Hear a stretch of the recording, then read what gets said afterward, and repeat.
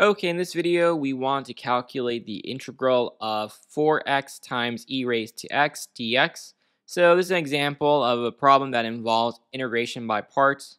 And so let's begin. So we'll have our u, and we'll have our du, we'll have our v, and we'll have our dv. Our u term, we'll be able to take the derivative of it.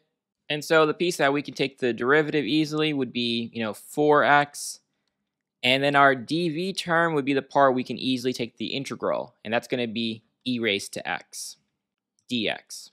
Now the derivative of 4x would give us 4 dx, and the integral of e raised to x dx would just be e raised to x.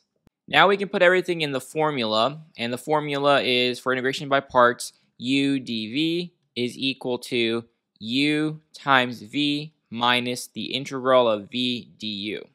And so we're going to get u is 4x, v is e raised to x, minus the integral of v, which is e raised to x, du, which is 4 dx. So you can put 4 dx.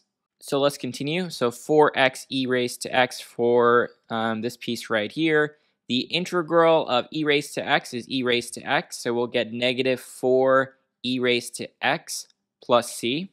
Both of these pieces have an e raised to x, and both of these pieces are factors of 4. So you could say 4 e raised to x, parentheses, x minus 1, close parentheses, plus c. And this right here is our final answer.